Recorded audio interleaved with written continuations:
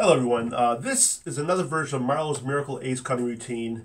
You have the 4 aces you can produce in the previous trick in the deck of playing cards, okay? And what we're going to do is use each ace in the different parts of the deck. Now what I'm going to do is use Harry Lorayne's spread control.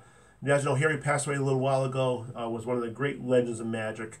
Got a lot of people interested in card magic, including myself, with his books and videos he put out. So let me show it to you. Now this is his control. The ace of clubs will place over here on the left, the hearts right next to it, the ace of spades near the center, and the ace of diamonds to the right.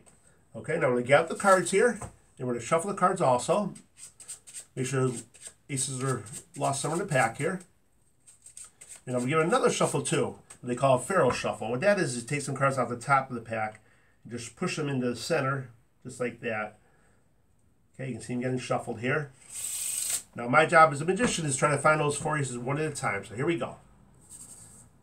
The first ace should be right about here. The ace of spades. Okay, one more card, I missed it. Let's try again here. I think the second ace is right about here. The ace of hearts is right there. One more card, I missed it. Let's go for the third ace. This should be right here. Now I believe I'm holding 15 cards, so the ace should be right there. Let's count, make sure. 1, 2, 3, 4, 5, 6, 7, 8, 9, 10, 11, 12, 13, 14, 15 is the ace of clubs.